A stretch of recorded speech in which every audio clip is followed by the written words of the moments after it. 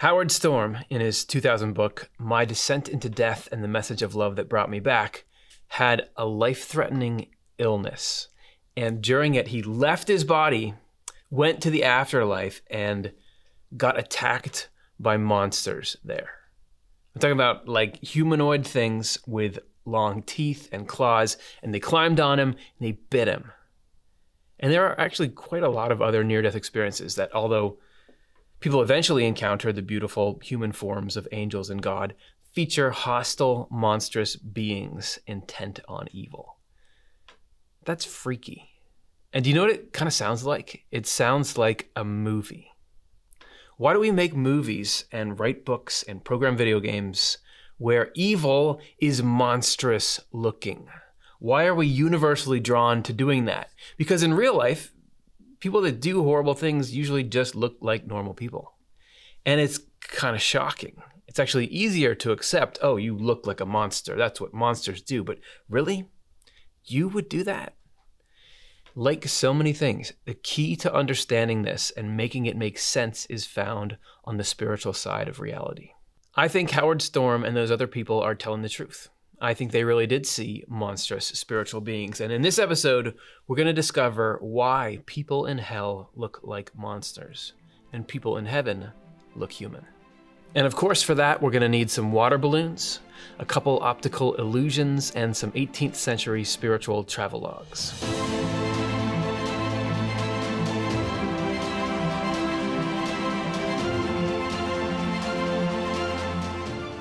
Hey, thanks for watching. Today we're talking about heaven and hell, and I feel like anytime I'm talking about heaven and hell, I need to say, I'm not talking about what you could call the traditional concept of heaven and hell, where there's a box that's called heaven and God will put you there if you did a couple of things right, and there's a box called hell and God will put you there if you didn't do the requisite stuff, and you will suffer in hell forever. Heaven and hell are much more nuanced than that, and they're much more fair and they're much more rational than that. And what they are is going to be displayed as we move through these three sections. So in this episode, we're looking at where humanity comes from and how humanity is tied to heaven or hell. First section is we're going to be seeing the human. Second section is accepting the human. And the first two are about what heaven is and why the nature of participating in heaven makes you look human. This is why angels in near-death experiences, all kinds of guides and helping beings, they'll look like people. And it's actually why we look like people too.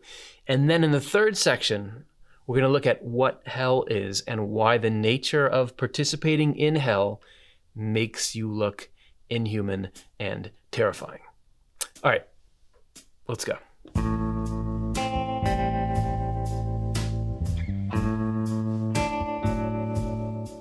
This is part one, see the human.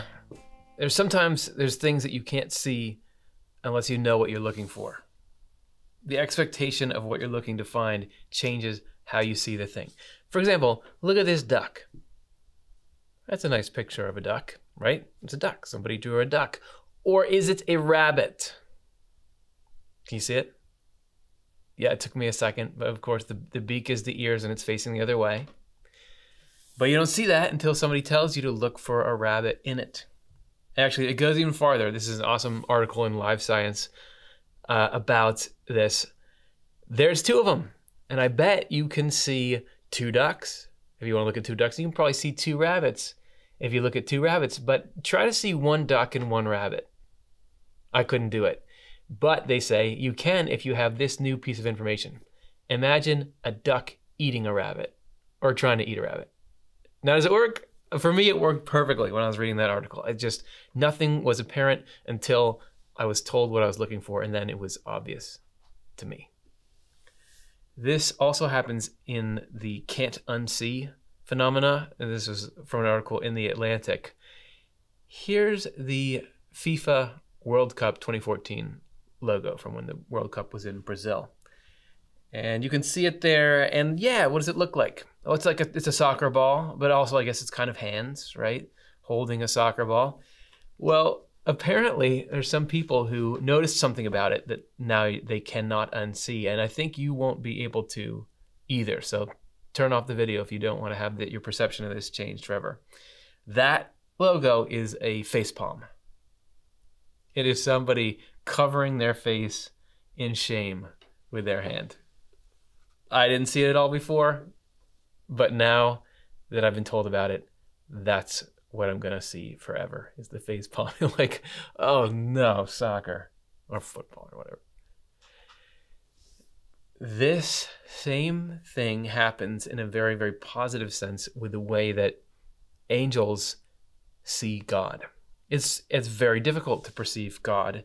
I think you can look around in life and two people can be looking at this very same life, and one of them says, there's absolutely nothing spiritual going on here. There's absolutely no plan. There's no providence. Because look at it. Swedenborg says that angels are firmly convinced that God exists, and the reason is they can see God, and the reason is they know what they're looking for. They know who and what pattern they're looking for. Swedenborg says none of the angels in the heavens ever sees the divine in any form except the human form. Divinity is human, and when you're looking for a human God, you can find a human God. He actually says angels in the higher heavens or the deeper heavens, which is just a deeper state of mind, just a more open to God, can't even think about God or what is divine in any other way than human. So they look out and they see the same reality that we do.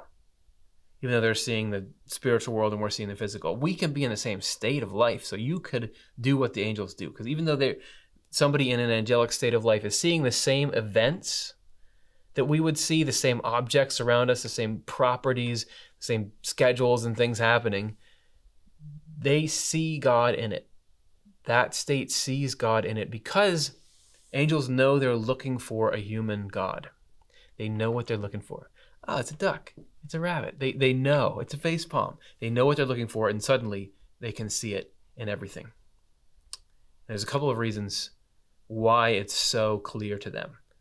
First of all, from Heaven and Hell 79, Swedenborg says of angels, they are led into the necessity of thinking this way because of the essential divine that is flowing into them. State of heaven is a state of acceptance of the divine, so it's just the nature of it. And also because of the form of heaven, which determines how their thoughts reach out around them.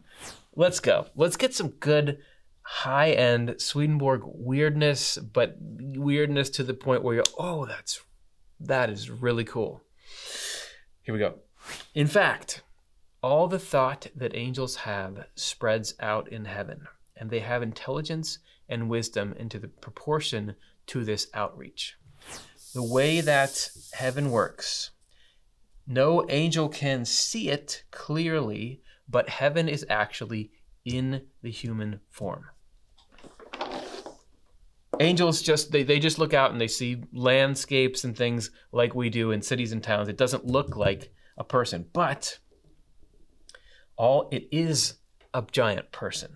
And all the angels are doing functions that are like the things that would happen in a person. There are angels, the inmost angels are like the heart in that person, and they radiate out this essential life. There are angels who are like the lungs in that they gather in crucial ideas. There are angels who are like the hands and the legs, the practical doing angels. There are angels that are connecting between the two like ligaments, and they're all playing the same role in heaven. And each angel, like each part of the body, benefits from the rest of the body. Like your cell deep in your elbow is oxygenated from the lungs. Like it's all giving to all. Angels get their wisdom from the fact that their thinking taps into the rest of this angelic brain trust. And the angels that are in the middle have that to such an extent that it's obvious to them that this is how the system works. Swedenborg goes on, this is why everyone there acknowledges the Lord being God as a human being, since the divine human exists only in him. I have not only been told this by angels, I have been allowed to perceive it when I was raised into a more inward sphere of heaven. So because the more angelic you get, and to be angelic is just to see things as they really are, and love things as they should be loved, like just to love what's good, what we know is good and right, and to see things how they really are. That's what puts you in this angelic mode of life. And within there, you can see more and more clearly how everything works. And angels who are really at a vantage point where they can see the operating of the divine, their thinking spreads out. Here we go. Here's our weirdness. So they understand what these other angels are doing and why it matters and how God is flowing through this whole thing to do good to the human race. And they can tell, you know what? These angels really are like the lungs in a person. And the way that they connect to these angels really is like the way the chest cavity connects to the shoulder. The way these angels support and learn these things really does carry us like the feet carry the body. They can start to see undeniably that the relationships between these people who are angels mimic on a grand scale the relationships between the systems in the body of the human being. So they can just tell and just see, look, it's just how things work. Humanity, the human form, is the divine design. It's just how this works. I can tell. Swedenborg goes on. We can see then that the wiser angels are, the more clearly they perceive this, which is why the Lord is visible to them. They can pick out the pattern because to them, they can't unsee that there is running heaven, and behind the love and wisdom in every single angel, there is this human God.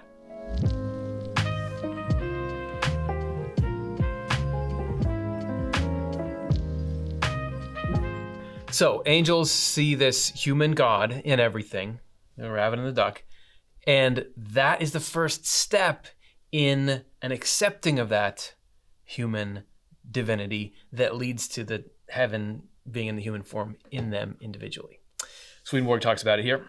Since angels do not perceive an invisible divine being, which they call a formless divine, but a visible divine being in human form, it's common practice for them to say that only the Lord is a person and that they are people because of him. Sometimes we say, did we create God in our own image? People will critique religion with that, but no, like people are the offshoot of God. God is the original person. He did the person thing before it was cool to be a person.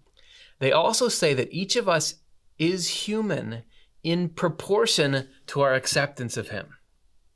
So human is a sliding scale. You can be more and more human depending on how much you accept God. By accepting the Lord, yeah, really, what do you mean by that? They understand accepting what is good and true that comes from him, because the Lord is present in everything good and true that comes from himself. Okay, goodness and truth exist in the Lord. When we accept that goodness and truth, it makes us human somehow.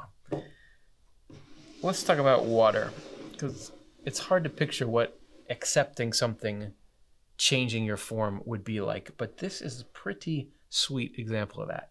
Here's water. Maybe you've heard of it. Water has certain characteristics to it, right?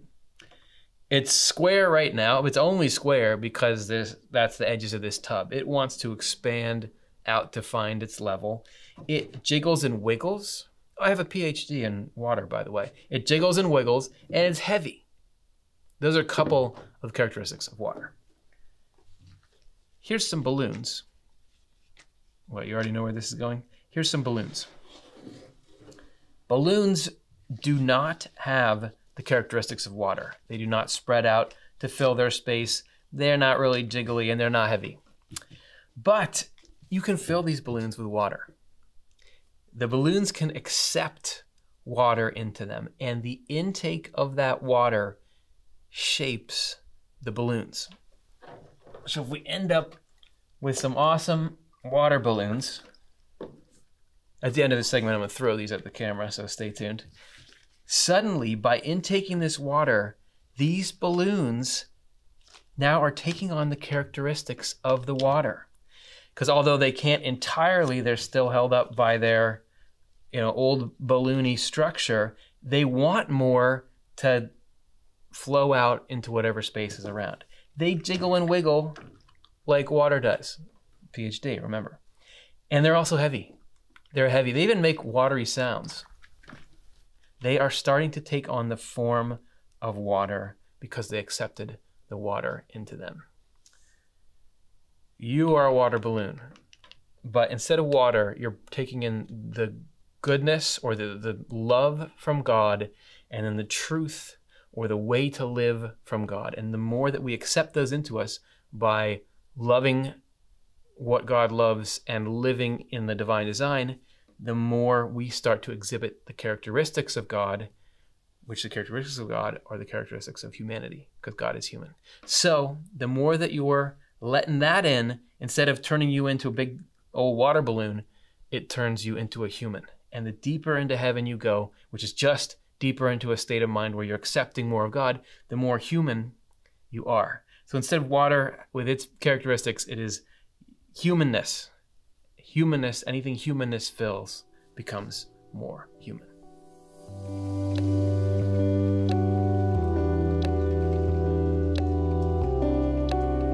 So I know that this show was called People in Hell Look Like Monsters, and here it is, the third section before we start talking about hell and the forms that appear in there. But I needed to show that everything happens because of universal principles. The afterlife is not arbitrary. It's not God is sitting there in a throne and deciding, you're going to look good, you're going to look bad. That's nice. Everything happens according to universal, fair, and meaningful and rational principles. Because that's the same way that it is in this world. The reason that stuff has the form it has and stuff rolls and stuff falls because there's universal principles that apply to everything. The same force that makes people human in heaven is the reason why people outside of heaven look less and less human until you look monstrous by the time you get into hell. Swedenborg says, since the Lord keeps angels engaged in what is good and true, remember that's what comes out of God that has humanness in it, therefore in wisdom and intelligence, they are in the loveliest and most perfect human form, while the angels of lower heavens are in a less perfect and less lovely form.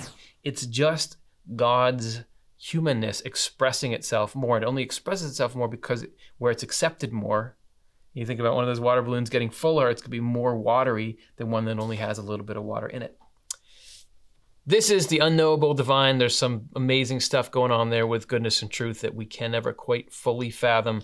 This is people who are accepting as much of that divine as is humanly possible. This is people who love is the center of their life. Whenever they feel like they get a prompt from God, their heart gets moved by what's good to do, they act on it right away. This is where people are focused on the truth and they want to understand what is right and then get their lives in accord with that, and that's the most important thing to them. This is where people want to live uprightly and within the bounds of what they do know, act morally and civically and like good people.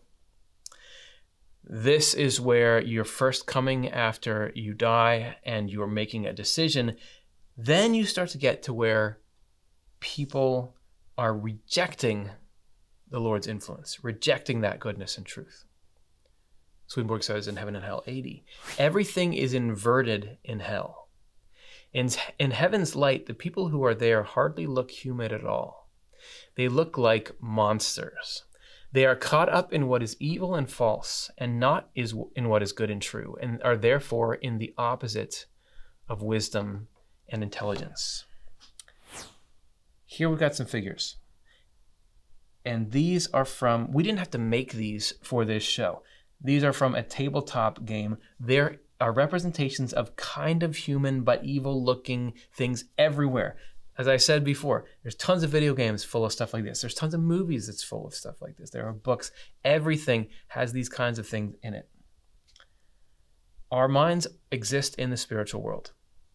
So probably that's where our sense of this uncanny tension between the human form and the monstrous exists. Swedenborg saw this kind of stuff in the afterlife, as did Howard Storm and these many others. Forms that had some humanity in them, but also had these horrifying distortions of humanity. Swedenborg talked about seeing people who had misshapen teeth and hair and faces, and they were bony and all manner of haunted house sort of things. The reason that is because hell is the act of not wanting the goodness and truth and rejecting the goodness and truth. So something like the desire to dominate other people, the desire to abuse other people, the desire to harm or rule over unjustly other people, the desire to steal from people. Those things that we know are, well, nobody wants that done to them. We know to an extent that's monstrous stuff. In the spiritual world, that becomes visible, because if you have a heart that is full of that, it rejects humanity. And in heaven's light, you can see what it's really like, which it looks like monsters. And every bit of the monstrosity has a meaning. When Swedenborg would see an evil spirit that had terrifying teeth, it's because teeth symbolize sort of outermost truth, and it's a misuse of factual knowledge to harm. Terrifying eyes. Eyes are an image of your intelligence. And so people who are using their intelligence for nefarious purposes. And it goes all down. Swedenborg would see like skeletal looking beings. And that was because everything human had been stripped away from them by their own actions and intentions. Everything there, it's not just get a makeup artist and think up something up. Everything there has a meaning, just like all the beauty you see in heaven has a meaning. And the reason, though, that it's a play on the human form, the monstrosity comes from this tension between the desire of evil to destroy itself. Evil by itself is nothing. There's no life in it. If you were something that was just entirely cut off from God, just be a little cloud of dust that scattered and was nothing, because nothing that's evil has life on its own. It's like coldness is just the absence of heat, or darkness is just the absence of light. But because God still loves all these people, even though they've really like lost their way in a major way, to this point where most of us would be offended, like, nah, get rid of them. God is still like, no, I love this person. I'm going to try to make their life as happy as I can. He continues to give them the basic humanity that allows them to exist. But because the stuff that they're into is so anti-human, you see this as a human form, but it's also a monstrous form. And the two tug at each other and create this scary stuff. So hell and all the things you can see in it is just a visual representation of how far from love and truth the human being can stray if that's what they're into. And God will say, all right, if you're there, I'll let you be there. I'm going to keep you as... He's careful to make sure that these monsters don't attack each other too much, that they don't harm each other. He even, in the name of giving them as happy a life as they can possibly have, they don't even look like monsters to each other. It's only in what Swedenborg calls the light of heaven, which is where you can really see the truth. Angels see in this light that you can tell that all these ways of living are monstrous. To each other, they just look like regular people, because they're all kind of in the same evil. They're not horrified. The idea, of course I would betray that person if I could get ahead. We all think that way. So that they can have a decent quality of life, God makes it so that in the light that exists in hell, they look like people. Because, again, God is goodness and truth.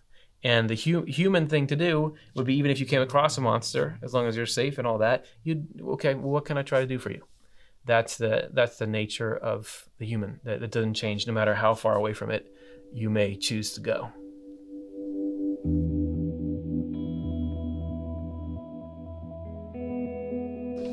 All right, so hopefully that gave you a clear picture of the force that leads to people in heaven looking like beautiful humans and people in hell looking like monsters. This is a principle that's true for us now. The human form will thrive where human behavior follows it. So for example, I've got a human body just like all of you do, but the only reason I do is because I do the behaviors that it needs to survive. I eat, I breathe, I drink. If I didn't do that, very soon it would die and decay and there wouldn't be a human form anymore. The spiritual human form, all of us have a spirit right now, and we can make that thing more and more human by loving and growing wise, by accepting God, who is goodness and truth. The more we do that, you're just a water balloon It's filling up with humanness or something like that. The point is, it's something we can do right now. And even though, yeah, there's a big world out there and there's things that are frightening, there is an order to it, and there is things we can learn from it as we look to focus in on our own little world and become more and more human.